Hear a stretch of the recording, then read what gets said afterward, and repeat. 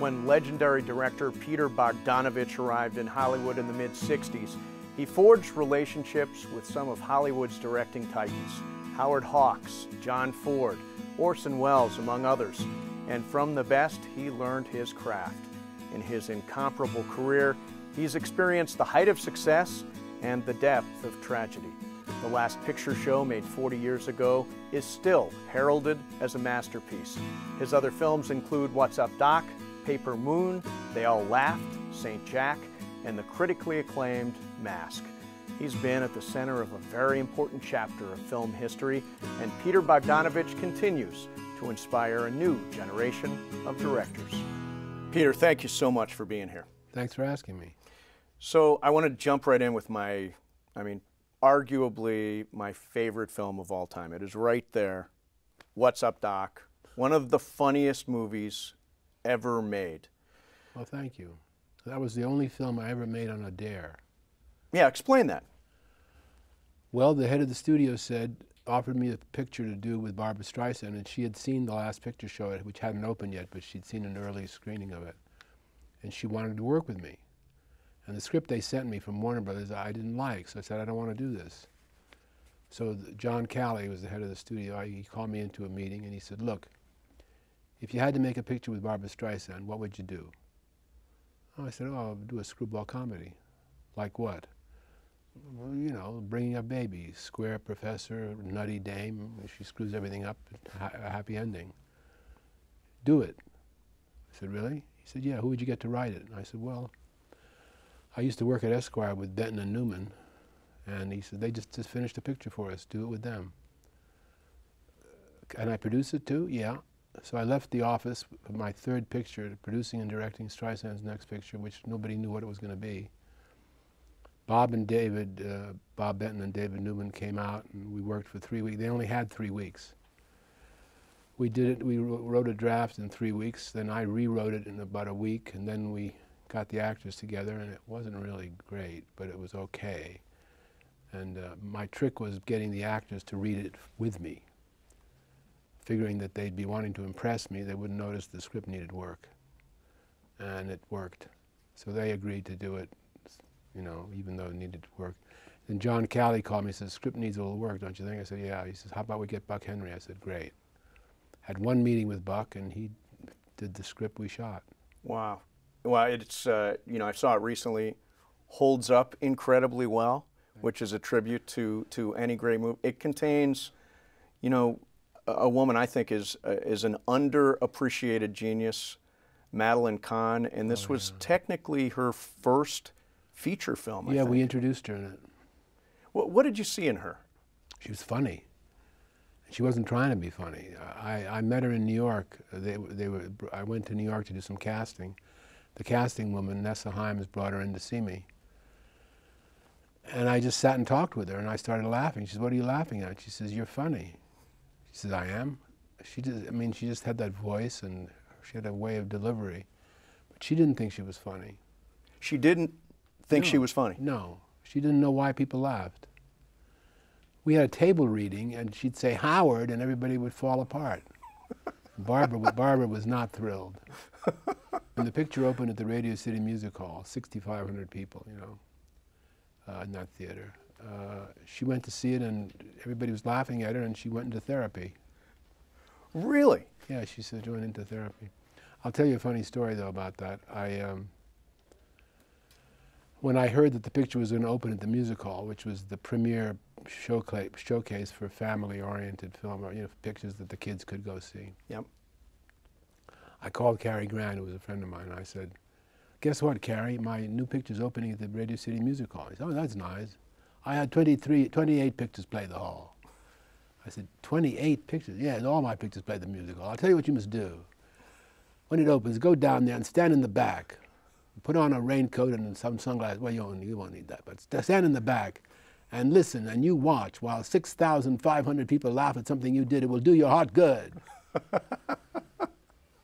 And I did, and it was the greatest viewing of a picture of mine that I ever experienced. Your father was a painter. My father was a great painter, and I grew up, he painted at the apartment. I mean, he painted there. He had his studio in the same place we lived. So I grew up with paintings and composition and color, and he took me to museums and galleries when I was very young, and took me to the Museum of Modern Art to see silent movies. My father was 20 years older than my mother, and so he grew up with silent films. He was 30 when sound came in. So silent films were the foundation of the medium as far as he was concerned. He taught me that by taking me to see silent films at the museum, and it was a huge thing for me. Oh, and then years later, you began programming film for the Museum of Modern Art in New York? I did that when I needed a gig between directing plays. I directed a play when I was 20 in New York. Wow. And was going to do another one, and then I needed to make some money, and that was a coincidence. I wrote a program note about an Orson Welles film I liked called Othello, which I had the temerity to say was the greatest Shakespeare film ever made. And this was not the common wisdom at the time. They thought it was the worst Shakespeare film ever made. So the head of the Museum of Film Library, Dick Griffith, calls me. He says, we're going to do a series of we're going to do the first American retrospective of Orson Welles. We'd like you to write the accompanying monograph. I said, why me? Usually you, I was 21 years old. I said, why me? Usually you do it. Well, I don't like Orson Welles, he says, but we have a lot of members who do, and we think that we have a lot of colleagues in Europe who love Orson Welles, and we think it's right for the museum to do it, but we want somebody who's partisan, and you clearly are. We read your program note. And that's how I got that job. $50. $50? $50 to arrange the entire show and write the monograph. That's how I met Orson. That's how you met, I was just going to ask, how you met Orson Welles. 7 years later.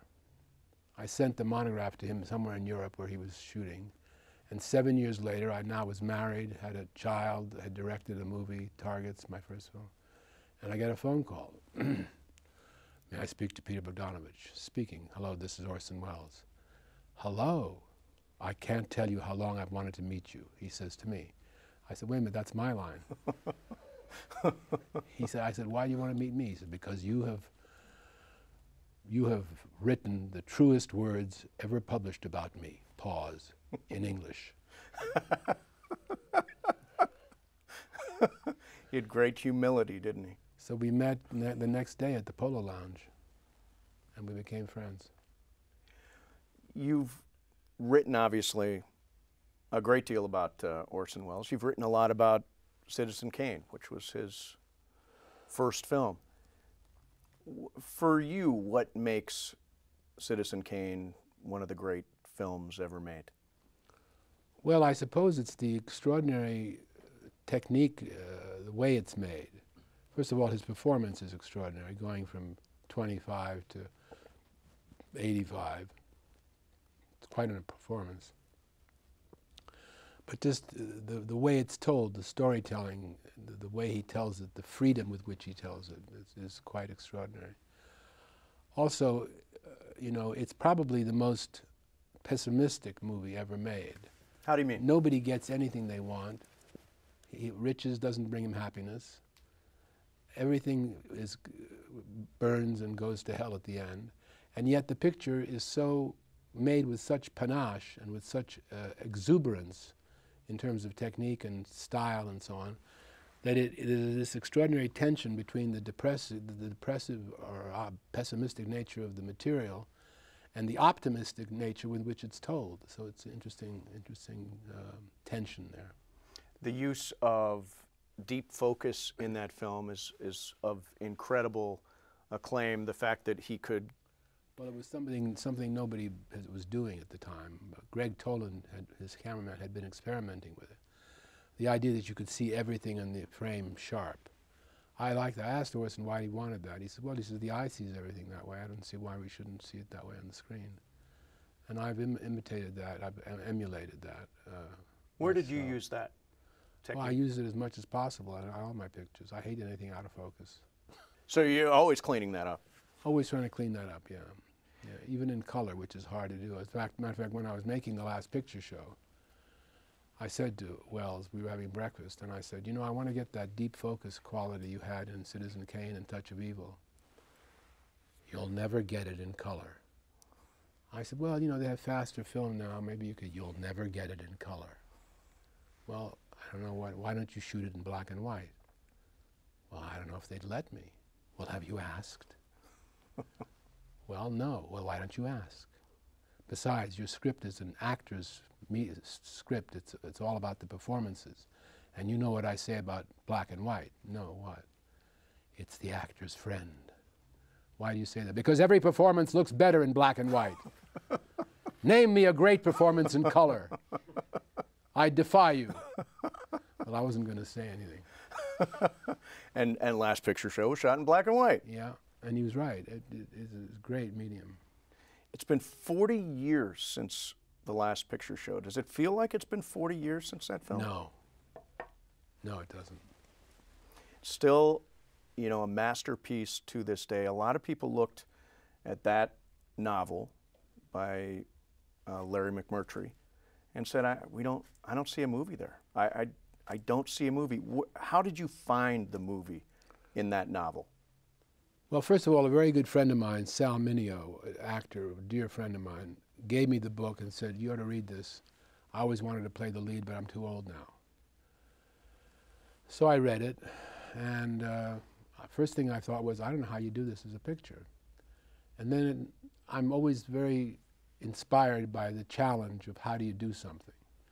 There's a number of pictures I've done where I just didn't know how to do it, so I did it to find out how to do it. Like the Tom Petty documentary I did. Sure. The challenge is, how do you do it? Well, I thought a lot about it, and I thought, well, the only way to do it is to do the book. Just do the book. It goes from one football season to the next. Obviously, there's too much in there, but to cut some stuff out. But basically, follow the book, which is what we did, really. Why is it important that that film is in black and white? Well, first of all, it's set in 1951, 52, and that it helps to, and in a dingy kind of down place. You photograph that town in color, which we did when we did some tests, and it didn't look dreary. It looked, you know, color brightens everything up, romanticizes. Plus, it was Orson was right, it was a movie about the performances, and he's right, performances look better in black and white, because you're not distracted by eye color, hair color, skin color, the trees, the blue sky. You're focused on the drama, or the comedy for that matter. And that's why we did Paper Moon in black and white too, because I didn't want it to look pretty. And that was Depression period, so that was very much of a black and white era. It's too bad they don't let you do black and white now. It's really a struggle, because it's a great medium. Returning to Last Picture Show, 8 Academy Award nominations, including Best Picture, Best Director, Best Screenplay. And you got 2 Academy Award-winning performances. Yeah, 4 nominated and 2 got them. Exactly. Do you know a great performance when you're seeing it on the set? Well, sometimes you do. You better. Otherwise, you should be doing another take. But I remember the last scene with Cloris Leachman. Well, this is a true story, even though it sounds made up. I said to her that she was going to win an Oscar for this. She said, "Why do you say that?" I said, "I just have a feeling you have been around a while and you haven't had a part. This is the part." And so after every scene, she'd say, "Do you think that was an Oscar?" Really? After every scene? Almost every scene, she'd say, "Wow, was that the Oscar?" I said, "You're gonna get it." Comes to the last scene that she did, and I don't know if it was the last scene we did with her, but it was the last scene in the picture when she throws the coffee and yells at the kid. Well, she had come to me and said, "Can I rehearse that scene with you?" And I said, "No." She said, "I want to show you how I'm going to do it." I said, "I don't want to see it." "Why not?" "Because I don't want to see it until you do it in front of the camera." "Well, but I need to." I said, "You can rehearse it at home if you want to, but I don't want to see it until it's camera ready." So when she did it for me with the camera, that was the first take. And that's what's in the picture. And she said, "I can do it better." I said, "No, you can't. You just won the Oscar." Really? Yeah. Because that last scene was powerful. And she, to this day, every time I see her, she says, "I could have done it better." You won the Oscar. What do you want? You you fell in love with your leading lady, Oh, yes. Sybil Shepherd, in The Last Picture Show. Occupational hazard. Why does that dynamic exist? Is it the idea that you're away on a set? I said to her at one point, prior to the liaison beginning, I said, I don't know who I want to sleep with more, you or the character.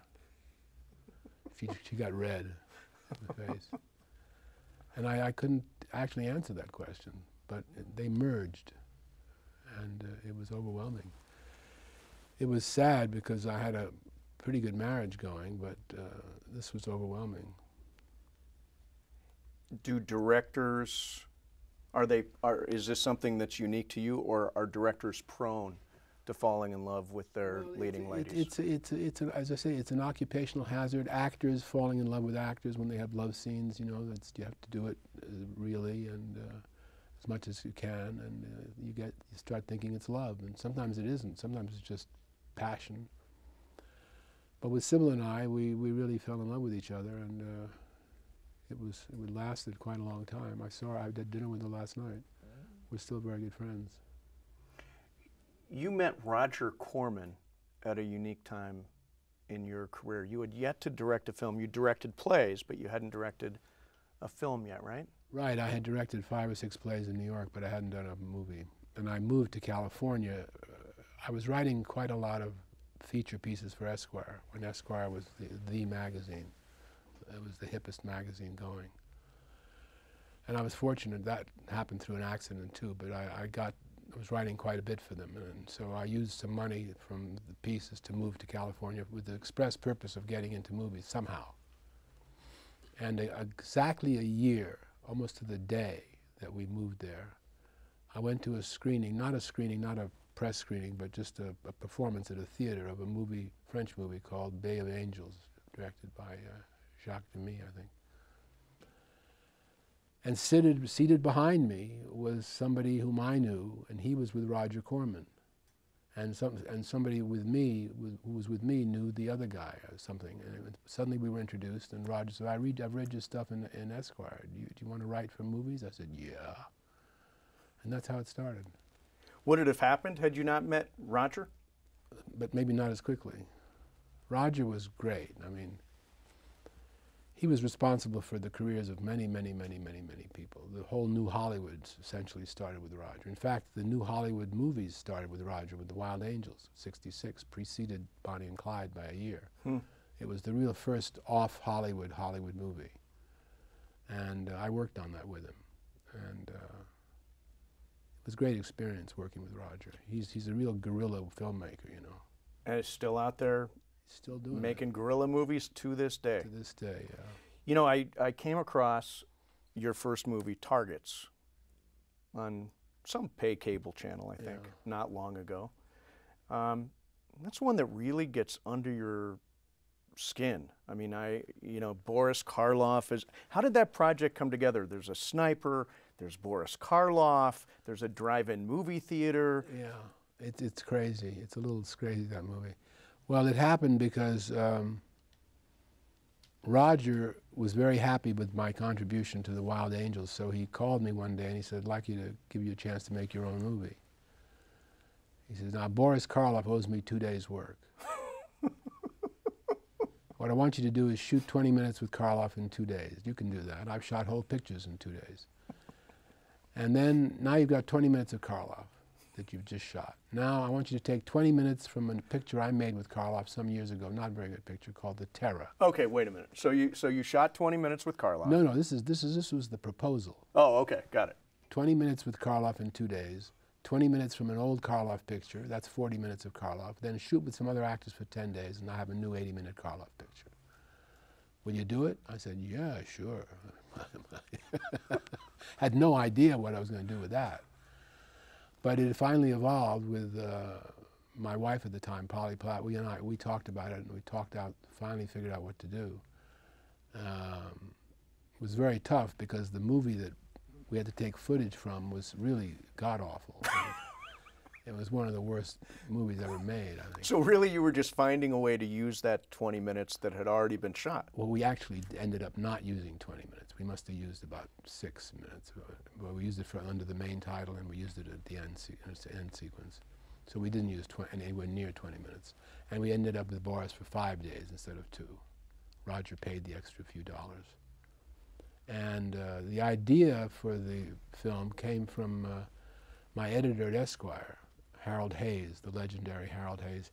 He said, he said, hey, pal, he called me, buddy, hey, buddy, you ought to do a picture about that guy in Texas when up to the University of Texas Tower and shot all those people. Top of the bell tower, and I thought to myself, I don't want to make a movie about that. Then later on, it was there in the back of my head, and then I was thinking, wait a minute, Karloff, we don't have to use that footage in the movie as part of the story. We could make him an actor.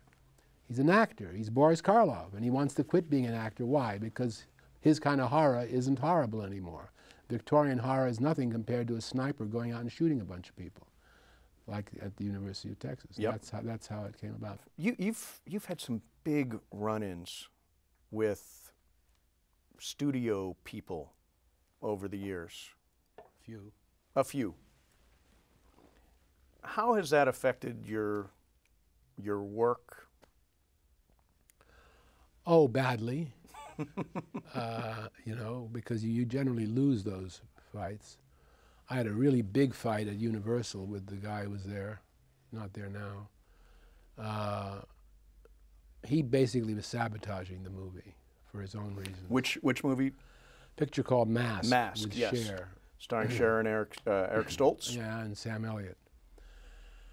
And I lost the battle, and I was very upset about it, and I sued the studio, which, by the way, is not a smart thing to do.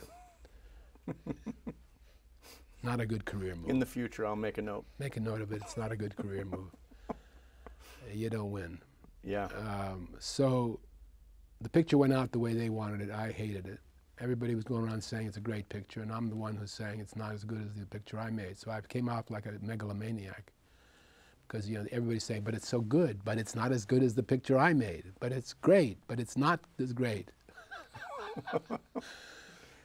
And the actual dispute was over the music, right? Or part of it? It was Bruce Springsteen. I had Bruce Springsteen at the time when nobody had him except me. And he had the biggest hit of all records ever done, which was Born in the USA. It was the top-selling album ever. And I had him. I had 5 or 6 songs of his, not just any songs, but the big ones. Badlands, Promised Land, Thunder Road. Yes. Had to take him out. I didn't take him out. They took him out behind my back and replaced him with Bob Seger, which was okay, but he's not Bruce Springsteen. And then there was a question of 2 major sequences that added up to 8 minutes, which also were not in, which I fought about. Well, anyway, make a long story short, I lost the battle. The picture did all right. 20 years later, I was able to get it out on DVD in my version. Bruce finally, very kindly, he and John Landau, I said, guys, can you help me? I really want to get that version out there on DVD. And they said, look, Peter, if it has to be for nothing, you can have it for nothing. So I told Universal, he'll give us the music for nothing. Well, send us a letter. and so for nothing, it got in, and I got the 8 minutes in, too. Funny thing is, they said they junked all the stuff except the movie. So they didn't have those 8 minutes. And I said, well, if you had a 35mm print of those 2 sequences, couldn't we fix them for the... yeah, but we don't have them. I said, well, I have them. How do you happen to have them? Well, I stole them. Stole them. Aren't you happy I stole them? Yes, we're very happy you stole them. For $150,000, they fixed it, and it looks beautiful. You can't tell the difference. That is the story of a true auteur. Fought like a Dickens. How did you meet Dorothy Stratton? Well, it was October of '78. I had paid a quick visit to Hefner's mansion in Holmby Hills. And as I was leaving, somebody introduced me to 2 young women. One was going to be the playmate of the 25th anniversary playmate, a brunette, and the other was blonde, was going to be the playmate next year or something. And I thought that the blonde, whose name was Dorothy Stratton, was by far the most beautiful girl I'd ever seen in my life. Her hair hadn't been bleached yet. It was natural. She had just come to Hollywood within a couple of weeks. And, well, I was completely floored by her looks. And I said, I'm casting a movie. I'd love to see you for it, you know, which is a line, pretty old line. But I was, in fact, going to cast the movie eventually. And I gave her my name and number. She didn't call me. I found out much later that her friend told her, you don't want to call him. He's, you know, he's a Lothario. And a Lothario? I don't know if she used that word. It's a very old school word. It's an old school word, yeah. Wolf, maybe they meant. But anyway, she didn't call me. About a year later, by now, unfortunately, she was married. And they dyed her hair, and she'd been through hell. And I was, again, it was October, and I was paying a quick visit to the mansion. In fact, I told the fellow who dropped me off, I said, just come back in 15 minutes. I don't want to stay long. I'm just going to say hello to Hef and leave. And I was walking through the entranceway, and I hear somebody call my name. I turn around, and this blonde girl, bleach blonde girl, comes running up to me. I didn't recognize her until she got close. I said, what happened to your hair? She said, oh, and she told me the sad story. Anyway, and we talked for about an hour.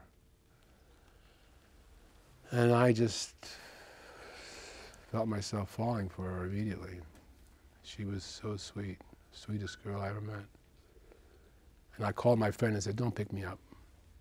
I'm going to be busy. And then I found out she was married, and then a lot of other things came out. And that was October, and I was making a movie at that point. Then you were actually casting a movie, right? Called They All Laughed. And there was a small part in it that I thought she could play, and then I realized the part ought to be bigger. And I made the part bigger, and everybody who was working with me thought I was making the part bigger because I was falling in love with Dorothy, which was half true and half not true. Half of it was that I felt it would help the picture because it would give John Ritter's character a happy ending. And that's how we met, and then we were pulled together by a force of love as the kind of which I've never felt before or since. Is she the great love of your life? Yeah.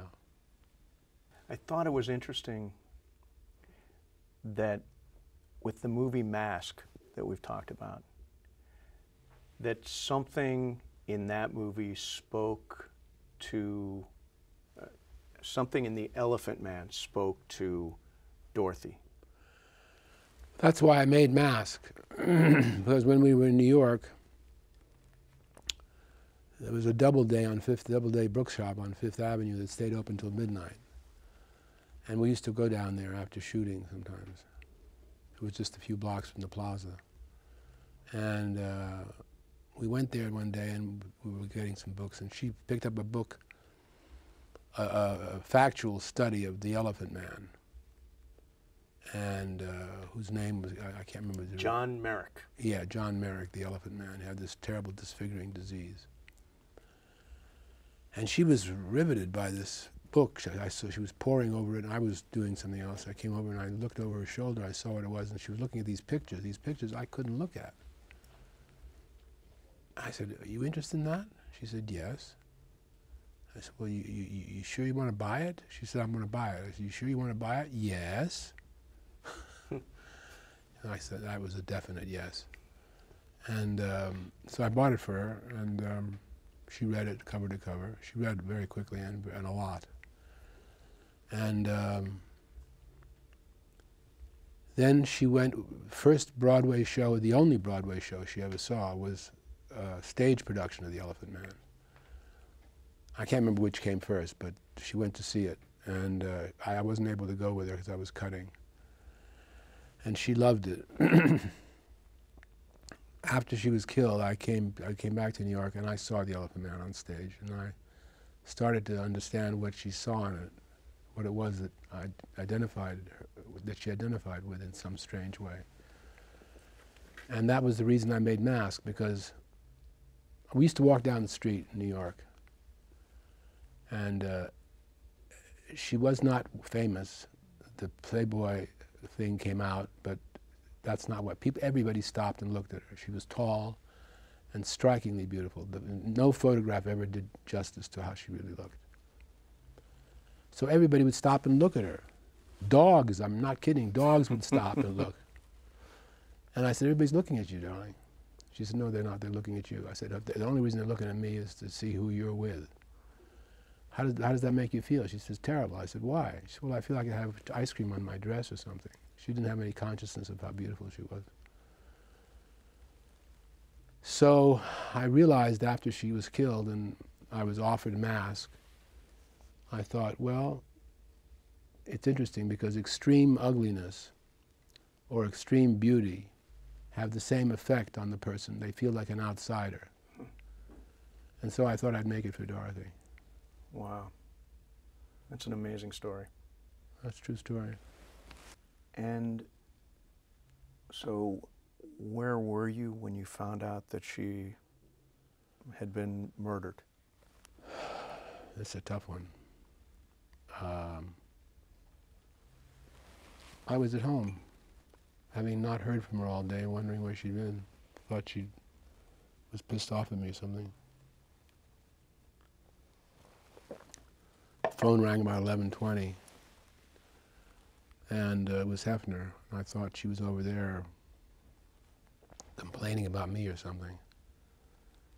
And I got on the phone, and Hefner said, I said, hi, Hef, how's it going? He said, oh, haven't you heard? I heard what? He said, oh, Jesus, Dorothy's dead.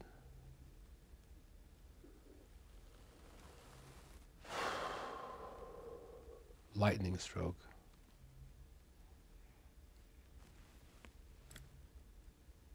I got up, I remember I dropped the phone, and then I fell to my knees, and I don't know what happened. And how do you try to get over that? You don't get over it. You try to live with it. You learn to live with it. I had to cut the picture. We hadn't finished cutting the picture, so I had to look at her every day and try to cut the picture. It was tough. The picture They All Laughed. Yeah, and it's my favorite picture, too. That's one of my favorite pictures. It's my favorite picture. I think it's one of my best pictures, but it has a cult following. People like Wes Anderson and Noah Baumbach and Quentin Tarantino. Quentin knows every line in the picture. He put it on his top 10 of all time. Wow. So it's kind of an underground cult picture. I'm very fond of it for obvious reasons. Audrey Hepburn was in it. Yeah, Audrey Hepburn, sure. How much of your fondness for the picture relates to Dorothy? Well, it was the happiest time of my life, making that movie. It was the most fulfilling, really, it was the peak of my life, really. Making the picture and what happened afterward.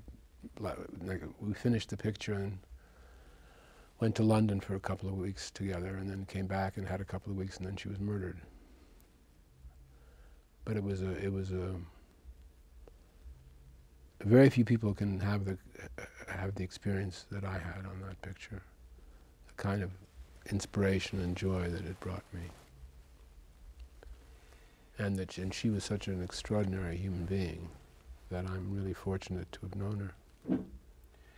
So, a few years after, you married her younger sister. Yeah. Well, Louise and I were, we described it like a shipwreck. We were both on a shipwreck, and we ended up hanging onto the same piece of driftwood, so we sort of saved each other from drowning. And then we sort of, you know, it sort of naturally followed that our friendship became a romantic one, and then developed like that. And you married? We were married for 15 years, yeah. Yeah.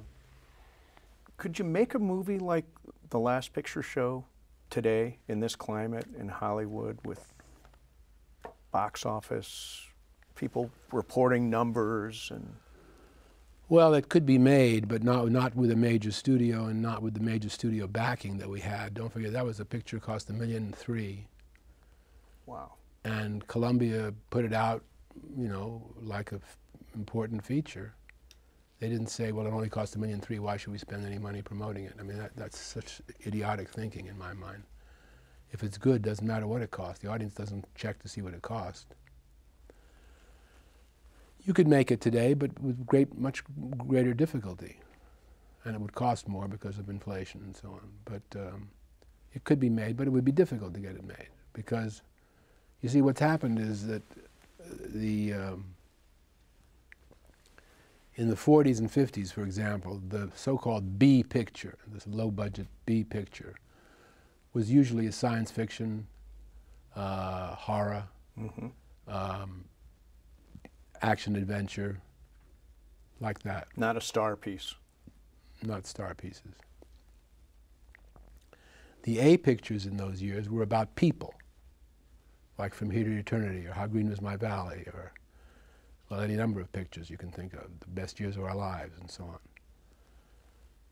Today, the A pictures are the B pictures of old. Today, it's the A pictures of science fiction, superheroes, action adventure, horror. Those are the A pictures, pretty much. The B pictures now are the ones about people, which you can't get made. It's screwed. I don't know how badly I can speak on this television, but it's screwed, and it's an F word that's more explicit. So, do you think the business is healthy?